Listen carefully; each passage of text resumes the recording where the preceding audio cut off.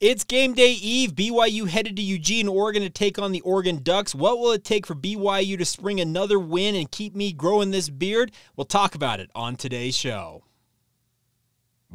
You are Locked On Cougars, your daily podcast on the BYU Cougars, part of the Locked On Podcast Network, your team every day.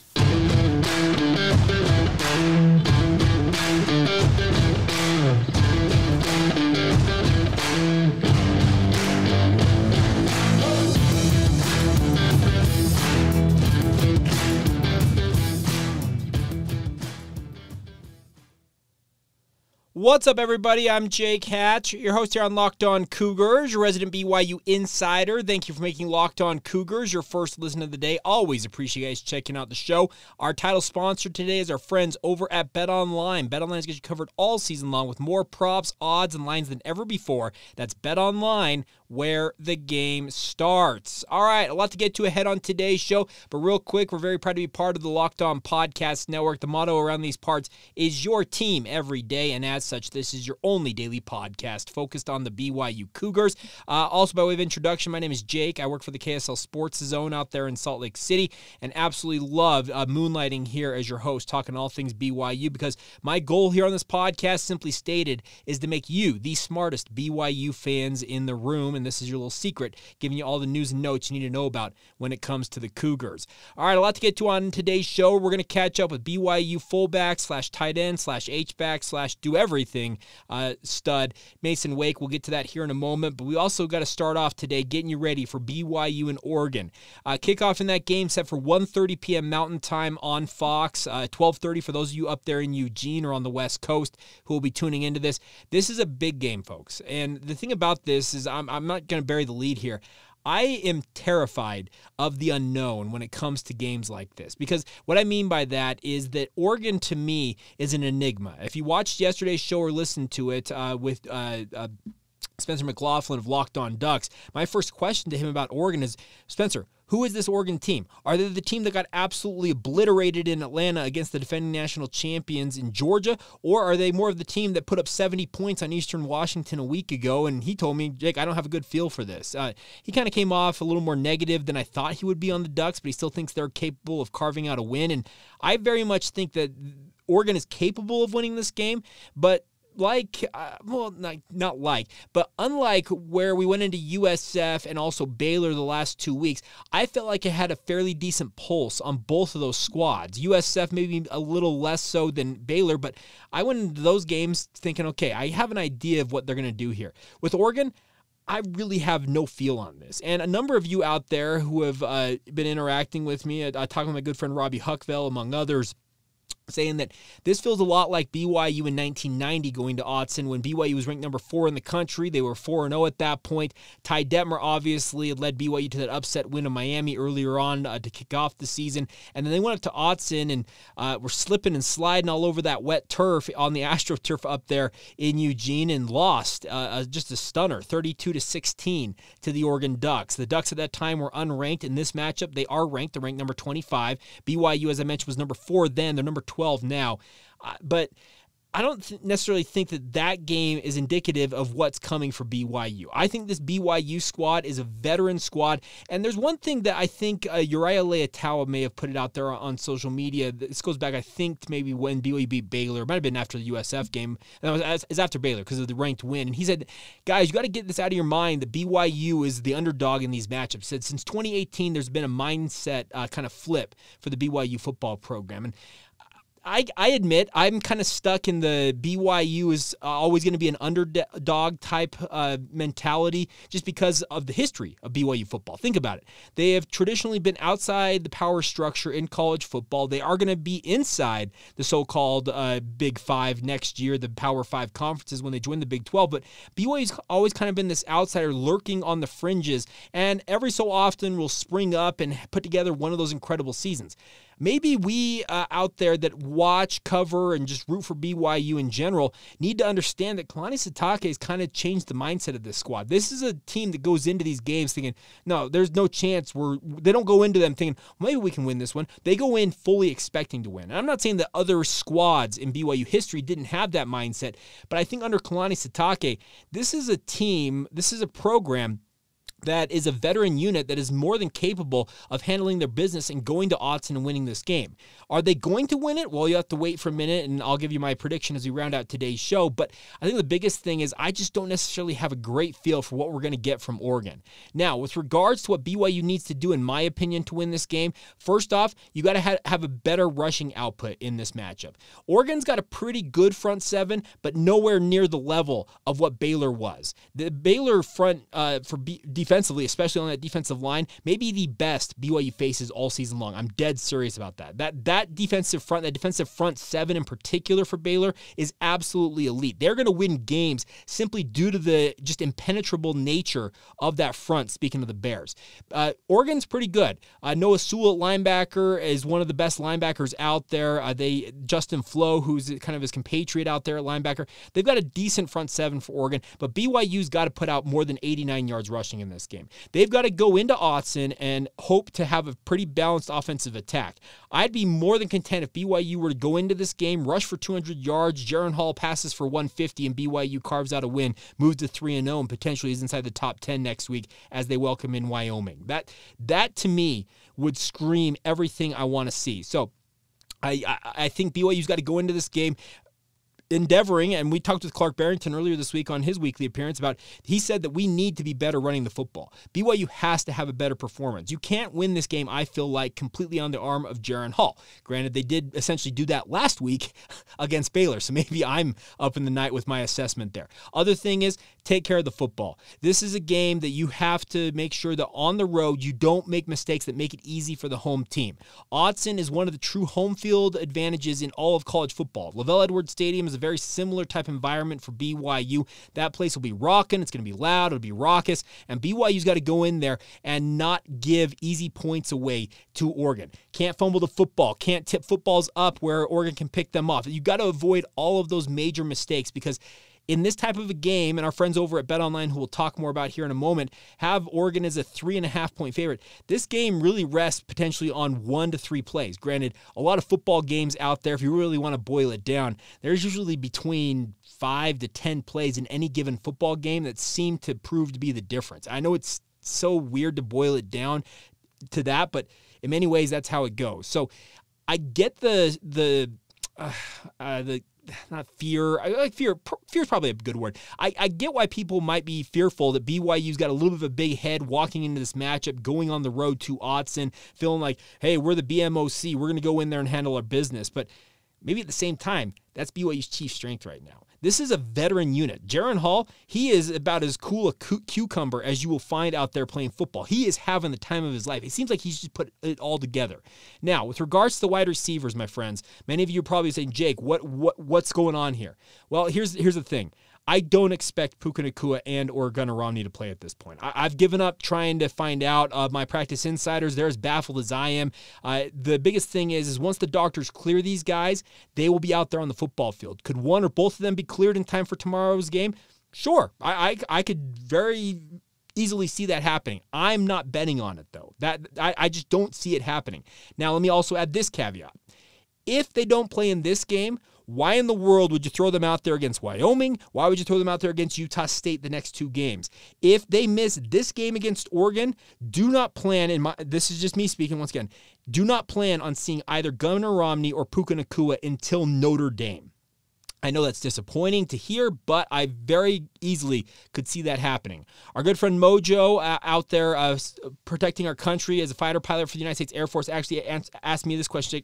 Jake, what's going to take for BYU to have a breakout tight end performance? Well, I actually thought the tight end performance breakout was going to come last week against Baylor, but I probably was a little too hasty in that evaluation because Oregon doesn't necessarily know BYU's personnel as well as Baylor does. Jeff Grimes Eric Mateos, they know BYU's tight ends. And the way Baylor was going about defending things, they were going to make it tough for guys like Dallin Holker, Isaac Rex, Masen Wake, who we'll hear from him in just a moment. They were going to make it tough for them to make an impact. Well, insert Chase Roberts, and he comes out as the star breakout performer of that game. Could this be a matchup where Oregon goes in saying, okay, number 27, he ain't doing what he did against Baylor against us? Well, if that's the case, then Dallin Holker, Isaac Rex, Masen Wake, it's your time to shine. I think this is a game where they could potentially really show what they're capable of. Now, the other thing about this with tight ends, there are quarterbacks who think tight ends are, well, not think. There are guys who are very, very comfortable throwing to wide receivers. There are guys who are very, very comfortable throwing to tight ends. It's kind of it's like a preference thing, I guess is the easiest way to say this.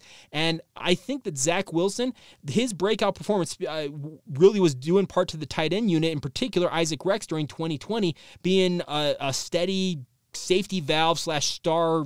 I don't know how to describe it exactly, but he really broke out. They both broke out together.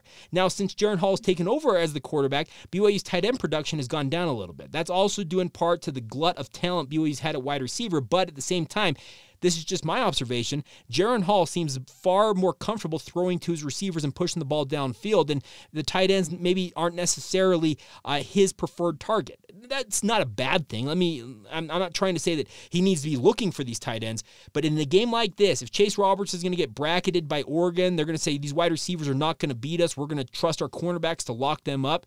Well, if that's the case, I would hope that Isaac Rex, Dallin Holker, Ethan Erickson, Masen Wake, the entire group of the tight ends are saying, hey, get us the ball. Let us do the damage in this game. That would be fantastic to see. Now, defensively, real quick, the biggest thing for BYU is you got to avoid, and I guess in many ways, hope for one of the down Bo Nix performances. His career at Auburn, and obviously so far at Oregon, has been one of ups and downs. He has games he looks absolutely brilliant. There are performances from Bo Nix during his time at Auburn where he could have beaten any team in the country. There are also other performances from his time at Auburn, and trust me, I watch enough college football to have seen this, that he can lose any game himself at the same time. It's kind of the Jekyll and Hyde nature of how Bo Nix plays the quarterback position. You got to hope in this game that he's not at that peak level in this matchup if you're BYU. I know hoping and that type of stuff is kind of a foolhardy option, but in some ways that's what you're looking at here. I think BYU should take a lot of confidence from what they did against Baylor. This is another good offensive line that's going to be intent on making BYU break. They're going to try and break the Cougars' defensive front. Well, what you did against Baylor, you got to have again against Oregon in this matchup. Oregon would love nothing more than to control this game on the ground. And if they can do that, obviously they will be intent to run it down your throat all game long. BYU has to take what they did against Baylor, bottle it up, and take it to Autzen with them as they take on the Oregon Ducks. And I think if they get some pressure on Bo Nix, rattle him early, I think BYU could find themselves on the way to a victory. But we'll give you my prediction here in just a moment. I want to let you guys hear a little bit from Masen Wake. I had a great conversation with him at practice earlier this week, had a really, really interesting take on what's going on in terms of the expectations for BYU from the team itself versus what outside expectations may have been. We'll get to that here momentarily. First, though, a word on our friends at BetOnline. As I mentioned, they are currently favoring Oregon by 3.5 points. BetOnline.net is your number one source for all of your pro and college football betting needs and sports information. Find all the latest football league developments, game matchups, news, and podcasts, including every week's worth of games, both in the NFL and college football, right now online. BetOnline is your continued source for all of your sports wagering information, including live betting, esports, and scores. It is also the fastest and the easiest way to check in on all of your favorite sports and events beyond football, including Major League Baseball, MMA, boxing, and golf. Head to the website today or use your mobile device to learn more about the trends in action that's there. That's BetOnline, where the game starts. Thank you once again for making Locked On Cougars your first listen of the day. All right, as promised, I'm going to get to our conversation I had earlier this week with Masen Wake, a guy who is, I think, one of the... how do I say this? The more free thinkers, or I guess free speakers in a way, for BYU football. He says what's on his mind. He's not afraid to back it up, obviously, with his play on the football field. He's been an absolute stud during his time at BYU, coming in from Lone Peak High School. Always enjoyed catching up with Masen and had a great opportunity to catch up with him. We started off talking about the Baylor win and what he took away from that big upset over the Baylor Bears. Yeah, I mean that's like a season, like that's a do or die type of game in the season, and you always want to go out there and win, especially in front of your home crowd. And last year we were a little unprepared. We were a lot of guys were dinged up. Some guys didn't play, but this year too, a lot of guys didn't play. But we just mentally we believed that we could go out there and win, and we can hang with anyone, and then that's just our mentality now. How was that crowd compared to other home crowds you've experienced? So that one was probably number one, on like fourth down, third down, when it'd be a little loud, and then they tried to audible, and it just got even louder. Like, it just gives you chills, and like you just look to the guy next to you, and you're like, this play is about to be loud when it's like third or fourth down. But yeah, I mean, it makes all the difference in the world. Yeah, I mean, it's a true home field advantage. Getting ready to go to Oregon this week. Obviously, they're another talented defense. Obviously, what do you see from film on them? Yeah, I mean, they're really fast. Their DBs are pretty good. Their edge rushers are really good. And, but I think we match up well, and I think we'll go out there and have a good game plan, and we'll play good. And that'll be another environment where it's going to be pretty loud. Like all week, we've been practicing with the speakers blaring in our ears, being prepared. And, yeah, I mean, they got good home field advantage. We're obviously underdogs for this game, but we don't see it that way. We just want to go out there and just do our thing and see what happens. Do you enjoy playing in environments like you're expecting with Autzen? Yes, like that. It just that's why college football is so fun. NFL's not like that. Like high school football is a version of that, but not quite as much. But yeah, I mean, like it just gives me chills thinking about going and playing in the Vel Edwards. So yeah, I mean, it's fun. When it comes to, because Baylor last week went like double clap, and there's obviously silent counts and that type of stuff. Is there a preferred method for you to like know, hey, this is what we're going on, or do you just operate with however they decide to go about it? So I mean, there's an operation that we have, and I mean, it's honestly, when you're out there, you can't hear anything, so I'm just watching the ball. Like I think that's what most guys are doing, is just it's between the center and the quarterback, and then just reacting to other people moving. So. You guys, obviously, on offense, there's wrinkles every year. And the pass back on Saturday, how long has that been in the playbook? So we've been practicing that for like 2 years, I want to say. Oh, so it's been there yeah, we've been doing this for a while, and like it worked every time in practice, and they finally called it, and I looked at all my teammates, I'm like, is this about to work? And I mean, it was a gutsy call, and it ended up being pretty awesome. So. Is that the fun part about what Coach A-Rod does? Is he's not afraid to pull those out when he needs to? Yeah, I mean, that's just like A-Rod's so creative. All the guys that he has doing the plays, him and Fessy and Matt Mitchell, and they're all just so creative. And it's just every single day we go into meetings like, all right, we're going to run this. It's going to be fun. And like, yeah, I mean, it's just fun being around those guys and seeing their creativity and their leadership and trusting in us. And yeah, it's just been fun.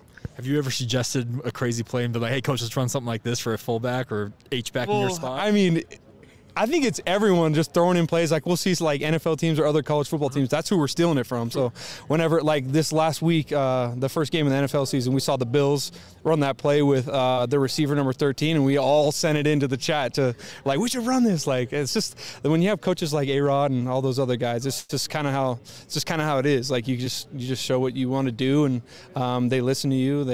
It's just fun. Well, I can remember, I think it was against Houston, there's the famous underhand flip from Zach to you for that touchdown. I think it was a Kansas City Chiefs play, right? Yeah, we stole it right from Kansas City, and Patrick Mahomes actually like quote tweeted it on Twitter, and so that was pretty cool. But yeah, that was fun. Awesome. Last thing for me, how 2 games into the season, you feel like this team's where you expected it to be at this point? Yeah, I think we expected us to be in this position, but I don't think anyone else did. Maybe even some BYU fans didn't think that. But, I mean, we just knew going through, like, the summer workouts and just PRPs and everything that we've been doing that we've built up, and this is who we are, and we believe in it. And no matter who we're playing, we're going out there and kick their ass. And, I mean, I don't know if you can put it in, but, I mean, that's our mentality. We just want to be physical and just know that we know that we should be there. So, awesome. Masen, thanks for the time. Thank you. We're going to go out there and kick their ass. Now, that is a motto I can get behind, my friends. Pardon the crass language if you got young ones around listening, but I love Masen Wake. I've got like this undying just belief that this dude, he is kind of the epitome of, I think, what BYU's offense is all about. A guy who came in as a walk-on, made good on the bet on himself, is now a scholarship player at BYU, probably going to have an opportunity to play in the NFL. If I'm an NFL team, I'd look at him as a guy who can do everything on the football field, play special teams, fullback, H-back. He, to me, is what the new era of NFL quote-unquote fullbacks are supposed to be. Versatile, capable of contributing in multiple ways, but that mentality, we're going to go out there and kick their ass. I'm not taking that out. Frankly, I might use that as like the motto for this podcast. I loved that quote. So a huge ups to Masen Wake, and looking forward to seeing BYU take on the Oregon Ducks tomorrow, and hopefully watching BYU kick their ass. That when he said that, you saw kind of the side eye. He's like, "You want to take that?" I'm like, "No, I'm not taking that out. We're leaving that in there." Mason's a guy. I think it was Utah State a couple years ago. I had no idea going into an interview with him. He just finally had broken out. I'm like talking with him. He said, "Yeah, Utah State. It might have been Boise State. They ghosted me on the recruiting trail." He grew up a big Boise State fan. Was frustrated that they didn't give him an opportunity to go play for his dream school, and he was all about going and showing. I think it was Utah. No, now I think about it, it was Utah State. He's like, "We're gonna go up to Logan. I'm gonna show them what they missed out on by just ghosting me in the recruiting process." So, always, the Bronco quote: "Love, continued loves, Masen Wake." Go out there and kick their ass. That made my day. All right, coming up here in just a minute, give you my final thoughts, prediction for the Oregon game. Also get you my picks for this week in college football. We also finally know how BYU women's basketball is going to open the season after South Carolina ghosted them under the pretense of the racist allegations at the BYU volleyball match. We'll talk about all of that as we continue on right here on Locked On Cougars. All right, before we go here on today's show, let's catch you up on everything that's going on in BYU sports. As mentioned, the BYU women's basketball schedule is out. They're going to open the season as they take on Colorado State, in their season opener. It'll be on November 8th on a Tuesday. Obviously, the game BYU was supposed to open up with was a road game against defending national champion South Carolina, but Dawn Staley, the Gamecocks head coach, canceled that series against BYU, saying that she didn't want to take chances of potential racist type stuff happening with BYU. Coach Staley, let's say it how it is. You didn't want to make the return trip to BYU next season, and this was an easy way for you to get out of that game while at the same time taking a side swipe at BYU as an institution. Can we acknowledge that? Maybe we can't. But at the same time, BYU, once again, they'll open up against Colorado State on November 8th out there in Fort Collins at Moby Arena. BYU will host Westminster in an exhibition game. That'll be on October 27th on Thursday. Game times for both of those games have not been announced yet. Actually, I think the entire schedule for BYU. TBA on game times. BYU's home opener in the regular season will be Saturday, November 12th when they host Montana State. And they got a huge one.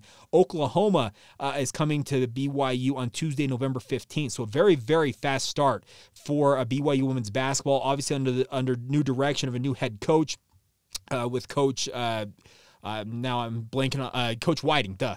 I wanted to say Coach Judkins. I'm like, that's not right. Coach Whiting, Amber Whiting taking over as the BYU women's basketball head coach.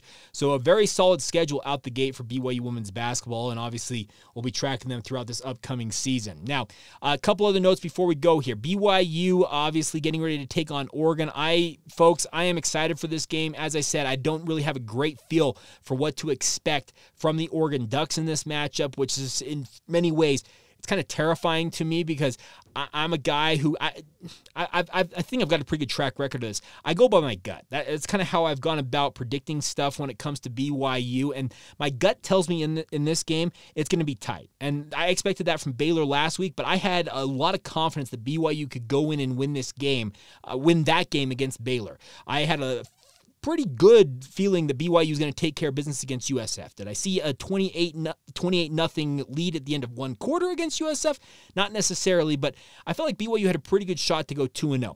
Now, this matchup, man, my gut is telling me it's going to be close, but I think the way BYU operates, kind of the veteran nature of this BYU football program, leads me to think that they're going to go in there and they're going to be able to handle whatever is thrown at them, no matter if it's a good Bo Nix game, an awful Bo Nix game. Oregon's defense all of a sudden shows up and decides it wants to play ball because it's had its struggles early on this season. But I think BYU is capable of going in there and winning. And as I said yesterday, I kind of felt like a 31-24 scoreline. That was we did the Locked On crossover show with Locked On Ducks. I thought 31-24 for BYU is kind of where I was sitting. And I'm still very content with that 31 points for BYU in this game. I think they're capable of getting over the 30-point threshold.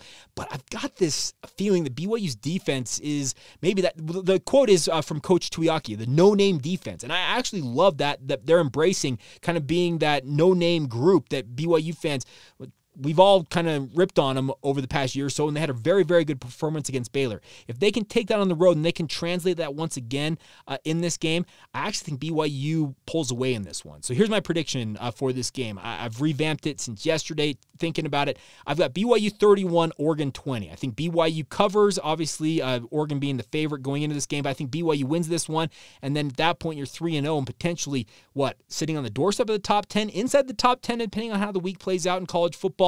Could be some very, very fun times as BYU gets ready to welcome in Wyoming a week from Saturday night. Now, other picks this week. I do this each week on the show. I'm about 500 on the season. Frankly, I'm not doing so hot with my picks, but first one, obviously BYU's arch rival, University of Utah, welcoming in San Diego State. They got Utah as 21-point favorites in this one. I'm a little bit stunned that the point spread is that high. I think Utah wins, but I do think San Diego State covers. I think San Diego State's ability to run the football and Utah's inability to slow down run games, particularly against Florida, is going to hurt them in this one. I think San Diego State covers, but I do think Utah gets the win. Next one, we've got Oklahoma and Nebraska. Obviously, Nebraska firing Scott Frost, Mickey Joseph taking over as the interim head coach. They got number 6 Oklahoma coming to a Memorial Stadium there in Lincoln, Nebraska. OU is an 11-point favorite. I think Oklahoma is going to cover this. Nebraska's moved the ball fine on offense this season. It's actually, frankly, not been their problem. It's been defense has been their issue.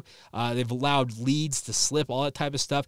I think Nebraska will battle in this one. They'll get that little bit of a bump with a new coach and wanting to go out there and make Mickey Joseph look good, but I think Oklahoma eventually pulls away and covers that 11-point spread. Up next, I've got Ole Miss, Georgia Tech. This is an interesting one to me because Ole Miss is going to Atlanta to take on Georgia Tech. Georgia Tech is so weird to me because they've changed their offensive identity. For many, many years under Paul Johnson, they were triple option offense. Jeff Collins came in, completely overhauled the roster, trying to get it back to more of a traditional offense, and it's just been a slog. Ole Miss is a 16.5-point favorite in this, and the quarterback system that Lane Kiffin is throwing out there right now, Jackson Dart, the former Corner Canyon stud / Roy High School stud, he's there kind of competing with Luke Altmaier still for the starting quarterback job. Dart is 336 yards and 3 touchdowns this year, but Ole Miss is a 16.5-point favorite. I think Georgia Tech covers that on their home field. I think Ole Miss ultimately wins the game, but we'll see how it plays out there. Now, a couple other games I want to throw in here in terms of the picks. Michigan State going to Washington. Folks, I think the Huskies are really sneaky good right now. I'm not 100% convinced that they're like world beaters, but I think the head coaching issues they've had the past 2 years have really held down the Huskies. They're 2-0, looking very, very dangerous on offense. Michigan State is going to Husky Stadium there in Seattle. Washington is a 3-point favorite. So on a neutral field, this is probably a pick 'em. Give me Washington to cover, and I think they go to 3-0. I think Michigan State, maybe a little bit of a paper tiger with Mel Tucker. Not to say that Michigan State's a bad team, but I don't necessarily think they're the 11th best team in the country, and if they lose, that gives BYU with a win a spot to move up already out of the way right there. Now, final few picks here. UTSA at number 21, Texas. I think there's going to be a little of a hangover effect for Texas in this game. The Longhorns are anywhere between a 12 and a 13-point favorite, depending on where you look. Our friends over at BetOnline have them as a 12.5-point favorite. I think UTSA covers this, but I think Texas ultimately gets the win. They move to 2-1, and the hype train for Sark continues to build, but not a bad thing necessarily. And then Miami, Texas A&M. I am very intrigued by this game. Obviously, Texas A&M getting upset last week by App State on their home field. Miami coming to Kyle Field. Give me the Miami Hurricanes. A&M is actually a 6-point favorite in this game, stunningly enough, as the 24th ranked team against the number 13 ranked Hurricanes. I'm a guy who's a sucker. I've been a big fan of Miami my entire life. It's just one of those teams I've always kind of latched onto. I think Miami goes in there, gets the win, and covers the spread. And then the final game I'm picking is Fresno State USC. USC is number 7 in the country, similar to Washington. I think they're still being a little bit underrated. I think USC is actually pretty darn good, folks. I'm not really ready to say that they're college football playoff good, but if they continue to win, they'll be right on that track. USC number 7 in the country, welcoming in Fresno State. USC an 11.5-point favorite. I actually think USC blows the doors off Fresno State here. I think they cover that spread easily, and they pull away in the end, and they're all of a sudden 3-0. And I think more and more we're going to start hearing, hey, did Lincoln Riley turn around USC in 1 year? Well, very well could be the case, folks. Similar to Miami, USC is a team I've always liked my entire life. I don't know how to describe it. They're teams that I think any of you out there have looked at and probably have been fans of growing up. Miami and USC are two of those teams. Jake Hatch, outside of growing up as a BYU guy, I had USC gear, I had Miami gear. There are teams you latch on to. Call me a front runner, but those are two teams I've always kind of stuck with throughout my entire life, and I think they both get the win. So those are my picks for this week. I'd love to hear your guys' predictions for the game against Oregon for BYU. Send them in via social media, Locked On Cougars on Facebook, Instagram, or Twitter. Send them to me on my Twitter feed, Jacob C. Hatch, or email us, lockedonbyu@gmail.com is the email address. Would love to hear from you guys, or drop them in the comments section of YouTube if you happen to be watching this on YouTube as well. I'd love to hear your guys' predictions. And, of course, we'll be back tomorrow night as we recap this one with a postcast edition of the show. Very interested to see how this plays out. Like I said, I don't necessarily have a great feel for what to expect from Oregon, but I am banking. I guess my confidence in BYU is simply due to the fact that BYU, they're a veteran squad. They handled their business nicely against Baylor in the midst of all kinds of issues that were kind of facing them, especially overcoming 2 missed game-winning kicks. That could have crushed this team. They overcame it all, got that win. I think they can bottle that up and translate it on the road, and hopefully they do, and they're 3-0, and suddenly we're talking about a top 10 ranked BYU squad. How fun would that be as they get ready to welcome in Wyoming? So once again, we'll have a postcast edition after the game tomorrow night for you guys, and of course, throughout the upcoming week, we'll have our reaction with film review, and then obviously turn our attention to the Wyoming Cowboys as they come to BYU to renew an old Mountain West / WAC rivalry that's been going for many, many years, but obviously has been off for many, many years since BYU left the Mountain West Conference in 2010. All right, that's going to do it for us. Have a great day. Thank you so much for making us your first listen of the day. Make sure you guys make Locked On Big 12 your second listen of the day. Make it part of your listening repertoire. That's what I love about that show is it gets you ready with everything going on in the Big 12 Conference. Josh Neighbors is a dear friend I've gotten to know over the last year plus and does a great job covering all things Big 12. Get that wherever you get your podcast for free or on YouTube, just like this show. All right, that'll do it for us. Have a great day. Have a great weekend. Enjoy the game tomorrow and come back for that postcast edition shortly after it goes final. That'll do it for us. Have a great rest of your day. One more time. I think it's the third time I've mentioned that, but this has been the Locked On Cougars podcast. See ya.